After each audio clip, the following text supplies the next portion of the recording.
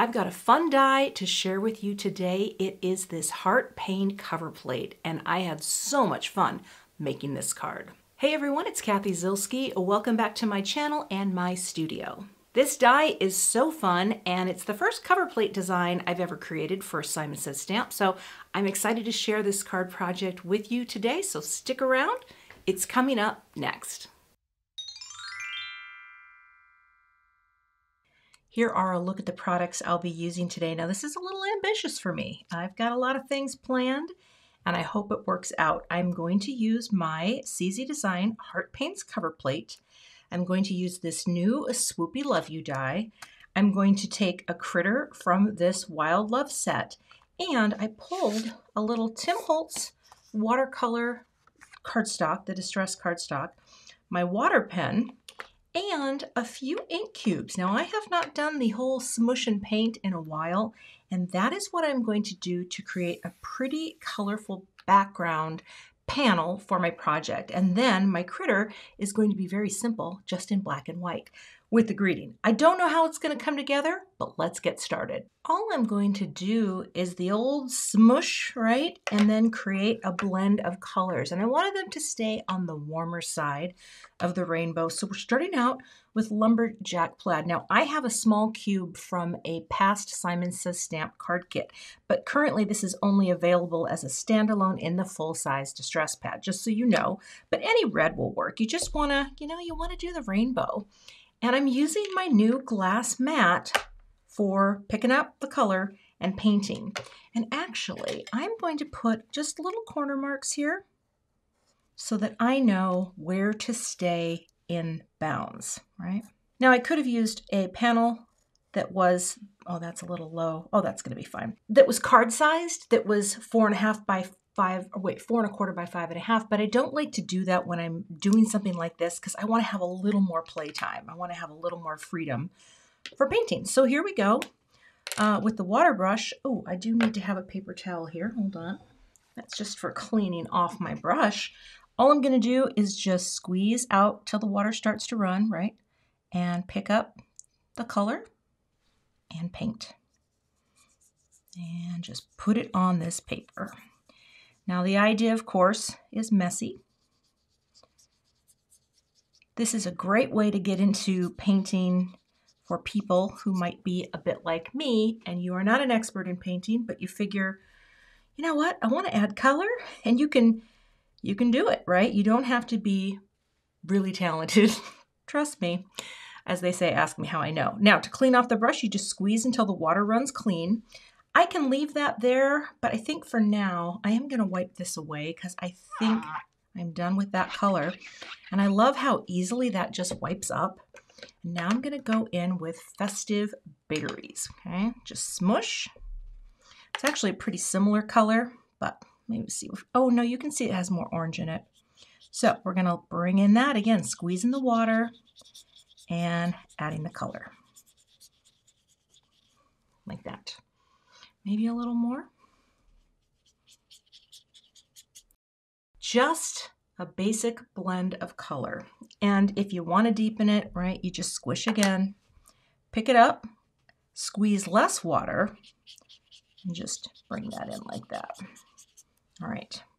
I think that's good though. I think we have enough in there. All right. So this is a really easy thing that anyone can do. This is picked raspberry, by the way. I think some of my colors need a little re-inking. And I haven't done this in a while, but I really do love the look of the distress inks added this way. But any dye inks that you have, you can use. You can do this with oxides as well, distress oxides. It'll give you a slightly different look, but that's okay. Just playing with color. I think I'll add a little more pink. So yes, any ink pads you have, smush them down on a slick surface and just go to town. Now, because this is going to be more in the center, I might make this pink band a little bigger because, of course, our heart is going to be taken out of the center. So maybe just a tiny bit more. And we'll just deepen that a little. My sleeves are in the way. Everything's slippery on a glass surface. But I really am loving this mat. I also have some cute little magnets. I bought the white ones now that will work with this. They don't hold it perfectly tight to your project, but it is nice to have that magnetic option. So I could put that there, I could put that there, and it holds it, but it still will slide a little. But they're still kind of cute for basic magnetic purposes. All right.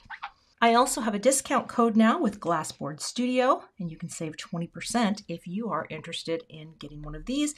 And I have the link below. I have used both the black one and this one, and I actually like them both, but for me, the white is a little easier to work on. All right, this is Spiced Marmalade. So we're bringing in an orange. Painting that down. Ooh, I love that overlap, actually. Look at how pretty that is.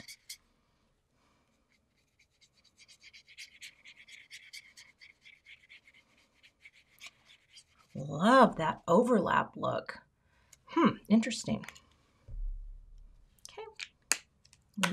You could also do painting like this with distress reinkers if you have the reinkers. I have about, I don't know, 10 to 12 reinkers, and I never think to pull them out, but they're definitely cool. And maybe one of these days I will. But here, we're just going to go like this. Get that in there, like that. Now I pulled Wild Honey. I don't know. Let me see what this looks like on the mat. Actually, that's so similar to Spiced Marmalade. Let me grab a different yellow. I'm going to try Mustard Seed here and just see. It's just a little brighter, and I don't know. I might go back to the Wild Honey, but let's squeeze a little water, right? Pick that up and just bring that in. Mustard Seed is so bright and bold. Now, I don't want to have greens in here. I really wanted to keep this just warm. So who knows? Maybe I need to repeat the whole rainbow and just work my way back out. I could. And actually, that could be really pretty, right? Well, I'm going to put down a little more Spiced Marmalade. Okay. And bring that in here like that. I think I'll just push it down a little.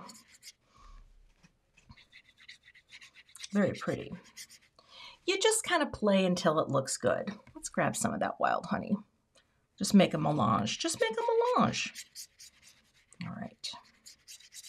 Do I want to add a little more here? You know what? I feel like I'm just going to come backwards here a little, pick up some of this pink, water it down quite a bit, and come in from the bottom like this.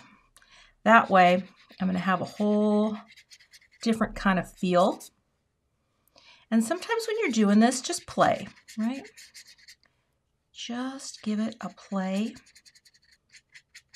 to fill it out. That's kind of nice. And I could come back. This Festive Berries is really pretty, so let's drop a little more in.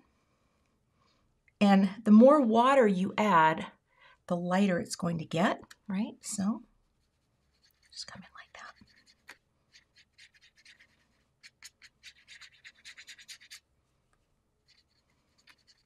Actually, I think that's pretty. A little different. And if you wanted to go back in and add any sort of swoop-de-doos or whatever, totally up to you. But now, I'm going to squeeze this out to clean it. Meaning you can add a few stripes of heavier color if that's your thing. I am not going to have that be my thing. So set that aside and let's just wipe this up. Now, something I don't do very often and I probably should do more of is just flick on some flicks of water. So let's try it. Let's grab my, I just keep my water in here. I actually upgraded. I had an old one that had turned completely yellow. So I think what I'll do is I'll just put a little water in here and just flick some on. Just flick it. I don't even, well, it is showing up. We'll just put a few. And then put that down and lift. So we get a little water reaction there, but nothing too wild, right? And now I'm going to let this dry before I move on to the die cut, which is going to cut these beautiful pieces out of this panel. And then I'm going to be using that to create my panel. Now, while that's drying, I think what I'll do is I'll go ahead and stamp a critter so my critter can be, how do you say, in waiting for the project. Actually, you know what I could do? I could take my new Wow heat tool and I could put it on the lower setting and just maybe hit this with the heat to let it dry. Let me try that.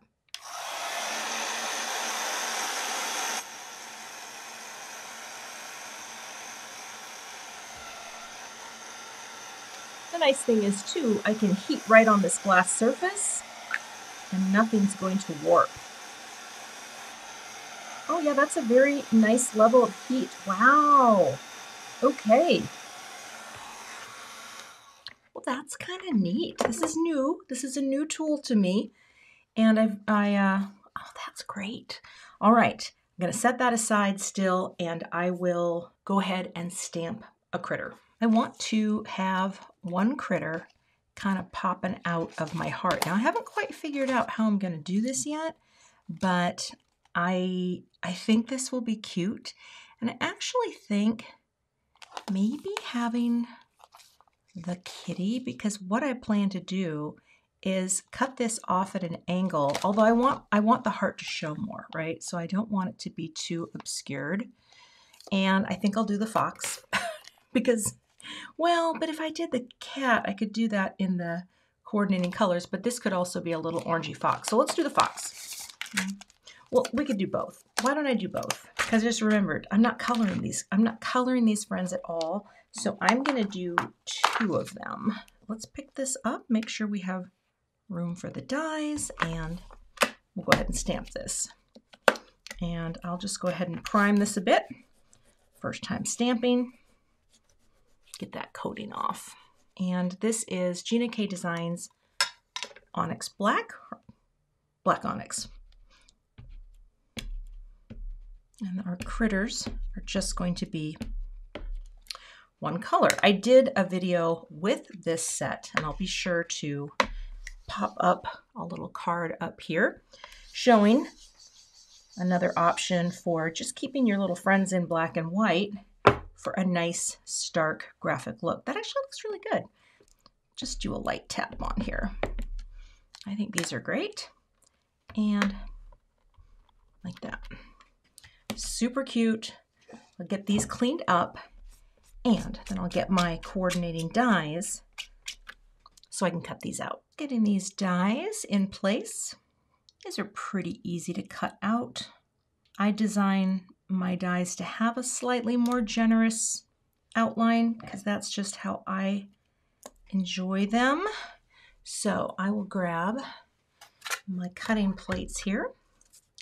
And these are just Gemini Junior plates. And these are the double-sided die plates that I tape onto the clear plate. Okay, so it's a sandwich that I love. And we'll go ahead and run these through the die cut machine. That over there and cut.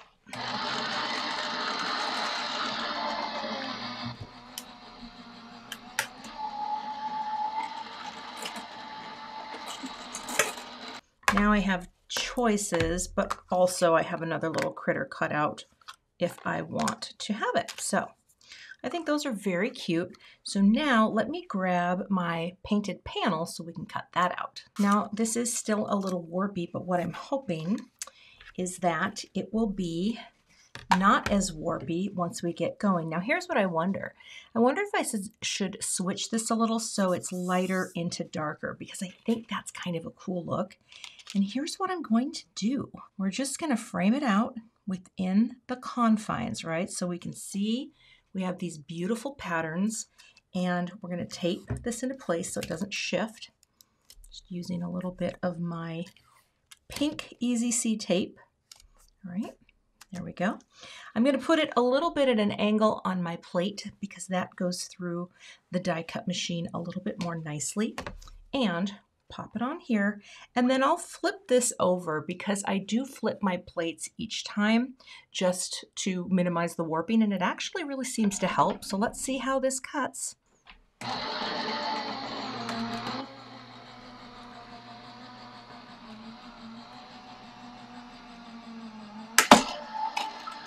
Back to the table cam, and I have a feeling, yeah, that looks great. So what I'm going to do though, actually, let me do it this way. Let's flip it over like this. I am going to get some press and seal, I think, and I'm going to try to do something I haven't done in a while, which is the old pop-up, the old pop it up and see if we can make magic on a note card. So let me get some supplies that I need. I just realized something. I don't think I'm going to even need press and seal. Here's what we're gonna do. Now wish me luck. I am going to score this right at 5.5. Okay, so we have our, oh gosh, I'm having a terrible time with this score tool lately. I ordered a new one. It is coming. No matter what I do, if I pull it down, if I go in, it's just not wanting to cooperate. But I see the score line. It's there, we believe. Okay, what I'm going to do is try to, and this is where I will use my magnets, because my magnets will actually help me, I think, to see, well, you know what we could do too. This is another way to help me see. I'm not going to fold the card yet, which is rare for me. I normally do, but right now I'm just going to put a little line on the score. Still going to hold it in place with magnets. That way, I mean, that's not perfectly straight though, but I think that will be okay for the visual. You know what? No, it won't. As soon as I start to try to do something that I don't normally do, I'm going to save this. Hold on. Yeah, here's what we're going to do. I got it. We're folding. You know, I thought I could try something different. Not going to do that today. All right. There we go. Nice card base. Now I have a ginormous piece of tape. I'm going to cut some of it. I'm going to save that off to the side. Come here now. And we will tape this closed, because I want to make sure that I did a good cut and a good score. Yeah, that looks good. Okay, now here's what I want to do. I want to take this off. I would like to keep as many of the pieces intact as possible, but it doesn't matter because it's going to be very easy to piece together. What we want to do is we want to transfer this design onto here. And honestly, at first I thought, well, oh, did they cut all the way through? I think they did. Oh no, they didn't. Wait. Come on now. Come on out. Come on. There you go. Okay, now it's all going to hell in a handbasket. Oh no. I think I did mess up the outside, but not the inside. Oh my gosh.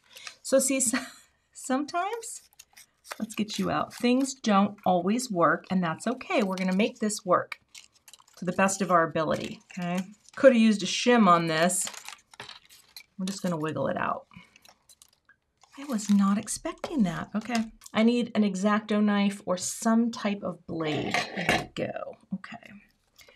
Well, friends, sometimes you gotta know when to fold them, know when to hold them, know when to walk away, and know when something didn't cut through all the way. But I think, well, gosh, let's see. Keep going. I'm going to work this all out. If it's the last thing I do, this is the last YouTube video I'm ever going to make. Oh my gosh. Okay, well, you know what? That's where an X-Acto knife comes into play. Now I still have all the pretty pieces, so don't worry about this. It's all gonna make sense in a minute.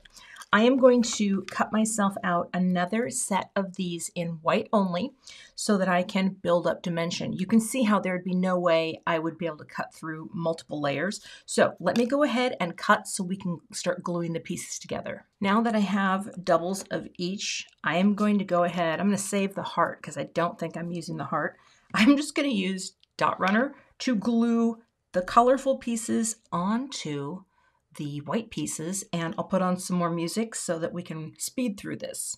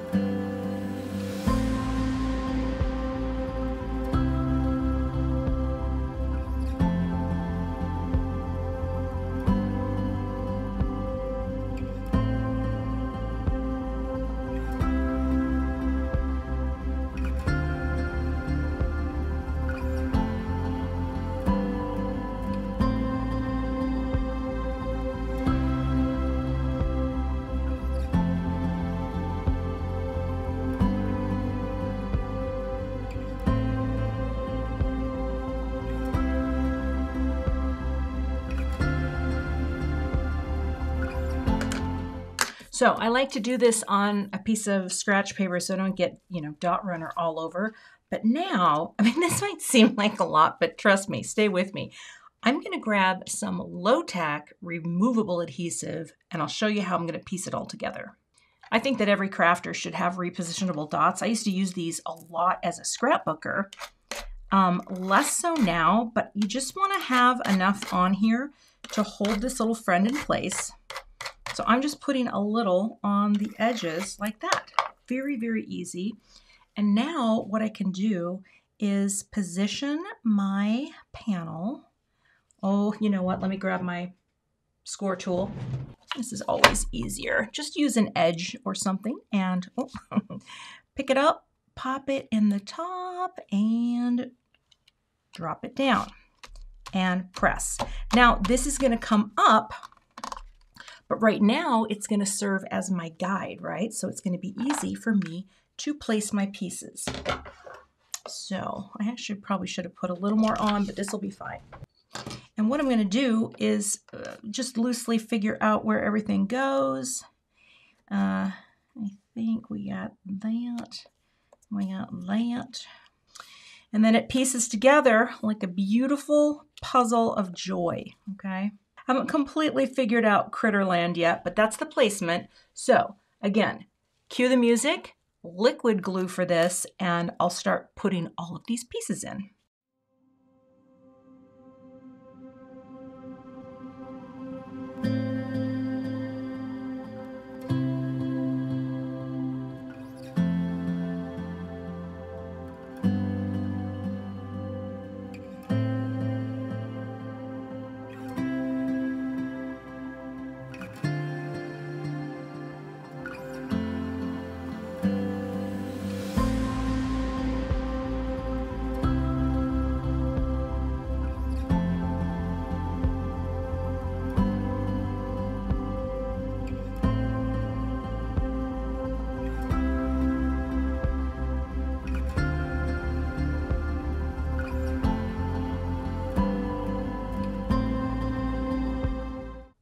Okay, now that I have the core in place, all I need to do, and hopefully this will work, is lift up the part that is the outline, and we're going to get that up off the piece. Now, if there's a little that sticks, I think I can figure this out. Most of it's going to come up, and I can erase anything that doesn't. Come on now, there we go. You are repositionable, so we're just working our way around. And just gently get these pieces out, okay? It looks like a hot mess. It feels like a hot mess, but I just want to push that down there. It's going to work. Actually, I'm going to cut some of this out of the way because I can't see what I'm doing. Would we, I've got tape on the back here. Would we mass produce these? Oh no, but look at that. Now that's coming up better. There we go. There we go. All right, and press. And I have a little in here that I'm going to scrape out. And I will also erase a little of that adhesive inside with my adhesive eraser, like that. Nice. Oh, it's not bad. It is not bad, because now see how I have that perfect little frame here. Now I've got a couple areas here that aren't fully glued. So I think I'm going to take just a tiny bit of liquid glue in there, hold that down, and again, take the corner of my adhesive eraser and run it along the side here to get that off. Also, when mine starts to get super mucky, I just either cut it or tear it. But look at that. Isn't that fun? All right. The other thing I can do here now is I want to put a brick on this just to really press this down and get my little muck out of there. All right, moving on. In an effort to save time, I went ahead and die cut the Love You. I die cut 2 out of white, 1 out of matte gold, so that I could pop that onto the shadow layer. I have strategically placed some foam squares because what I want to do is I want to have my little fox popping out of the heart like that. I think think this is really cute.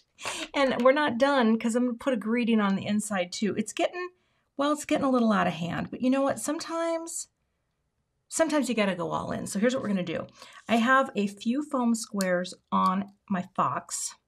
And that was just to give him the same amount of loft as these. Now, one thing that I neglected to mention, the reason I glued those pieces of cardstock on, as tedious as it was, it really did speed up the dry time and helped my colorful panels to be unwarped, I guess, if you will. So now these are laying very nicely. You could do extra cardstock layers, but here's what I'm going to do. I'm just envisioning the placement of Mr. Fox.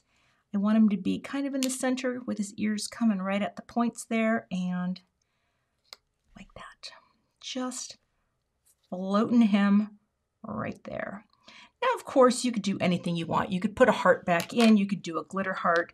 I mean, this was just kind of my idea to come up here and close off all the little white avenues, and I think I can do it, right? Like that. So let's take these off. Probably wouldn't mass produce this card, but I could save this for my hubby for Valentine's Day, and he would know, because I could just, you know, put a QR code inside and refer him back to this video. So honey, I love you. Happy Valentine's Day. And again, I'm going to try to get this so that all the little avenues are covered, so you don't see the white coming out. By avenues, I just mean like that and that. Maybe if you see a little, it's no big deal. And we have our love you greeting. It's really fun. It's, of course, it's got the shine and the metallic. Now, I'm going to let this sit for a minute because I want that to adhere, but now I got to add some shine. I feel like Forrest Gump sometimes when he's in the movie and he goes, well, I went this far, so might as well keep going further. I am the Forrest Gump of card making. All right, let's dump in some sequins. Because definitely it's a little weighted at the bottom, so I think for sure I want to have, you know, like a couple here. Maybe a couple up here over his head. Let's get the right side there. Or maybe, do I want to bridge the gap? Mind the gap? Maybe one up here, like that. I don't know. You know, just something here. Maybe one here and one here. Oh, come on. And, or, no, let's do it that way. You know, it's a fine line, I like to say, between clever and not as clever. But you just play till it's kind of like good enough. I actually think that's cute. You know, let's do that. Let's get in a little closer. My glue is getting very low, and I actually did just buy a replacement, the bigger Connect glue, which is going to be really nice for filling. So let's add the sequins. Oh, boop. Way too much glue on that one, but that's okay. Boop. A little here. Boop. Boop. And boop. Boop. And we're not done because I am going to add a greeting to tie it in with the theme. But one thing that this cover plate die is kind of cool for also, and I thought about this, of course I took the hardest route possible, pattern paper. You get your coordinated collection of pattern paper, keep it really simple and just do a single layer inlay. That would be a really fun way to make a card because we all have so much pattern paper. I am speaking from experience, and I thought about doing that with this card today, but then I decided, you know what? I haven't done the messy paint in a while. Oh, now I've got one stuck in there. And so that's what I'm going to do. Let me get an acrylic block so I can stamp my greeting on the inside. I am going to stamp Hello Foxy and I'm Wild About You. Maybe not the I'm Wild About You. I think I'll just do Hello Foxy. So here's what I'm going to do. I'm going to place it down first, pick it up with my block. I always try to pick it up that way just to make sure it's on straight. And again, I'm going to do a little bit of that to prime it. But what I would like to do here is practice stamping it a few times. So let me see, do I have any scraps here that I could do that on? Well, I do. I have a little piece of paper here. Because, you know, when a stamp is brand new, right, you don't want to mess it up. And if I mess it up, I think that will be just fine. You know what? It'll be fine. But here's the thing that I think is kind of neat. Now, these magnets will help me do this. All right, we're going to open this up. Take the tape. Well, I guess I could leave the tape in there because I'm going to have it for when I take pictures. I'm going to put a magnet here and a magnet here and a magnet here, right? Far enough away. This is going to hold this in place while I stamp. And I think that is brilliant. Now, I'll practice a few times here on this little scratch. I'm just going to use again. Now, I could do this in my MISTI too, but you know, sometimes, well, let's see, let's do it this way. Sometimes I like to go free range, right? I don't always have to just stamp with the MISTI. And so, oh, there we go. Let's practice once, see if we get it. Also, I wanted to see what it felt like to stamp on this glass mat. Okay, that looks amazing. See, I prefer a hard surface for stamping, not a soft one. Now, I might be an outlier in that, but I have just found, in my experience, I do better when I have a firm surface. I wonder if that will fit on there. You know what? I feel like, look at how good that looks. I think that's good enough. So here we go. I'm going to, normally I like to ink up this way, but the reason I'm doing it this way is because the stamp is so new. And I want to make sure I get plenty on here. Okay, and this is just a Gina K Designs comfort block. We'll just go right in the center, press, hold it, right? Let the ink transfer and lift. And I nailed it. That's super awesome. Now let me tell you though, it's taken me almost 6 years to be able to do that. So don't think if you can't stamp with a block that you're not killing it too from a crafty standpoint, because that is 6 years in the making.